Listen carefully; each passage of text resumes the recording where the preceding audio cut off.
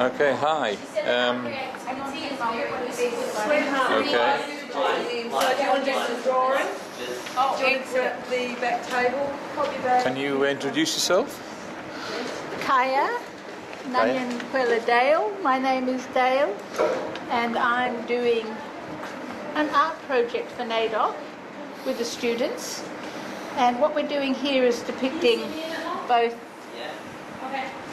Mirrabooka and Dianella. Okay. So we have a traditional story of the three girls who disobeyed their elders, and four girls, you're correct, it's 4 stars for the Southern Cross. 4 girls who disobeyed their elders and were about to be punished by being beaten with sticks. Oh dear. And they didn't like the idea of this punishment, so they ran, screaming and asking for someone to help them. So the big rainbow snake helped them by picking them up and throwing them up into the sky, where they became the 4 stars of the Southern Cross, Mirrabooka. What a fantastic story. So what we've done here is that in the centre of the painting, we're going to show the Southern Cross as the Dianella, the stars, and the faces of the girls inside as well. And in the background is Bibi Guri, the Milky Way. We have the Wargle, or rainbow snake, across the top.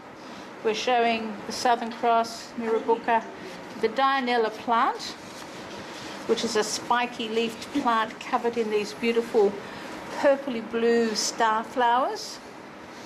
We're going to take these edible berries from the Dianella and put them around as a border.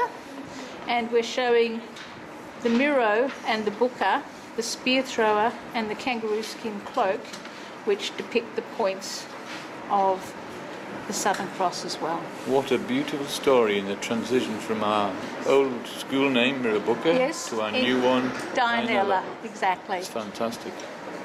Can you just say your name again? Can I see your visitors tagged?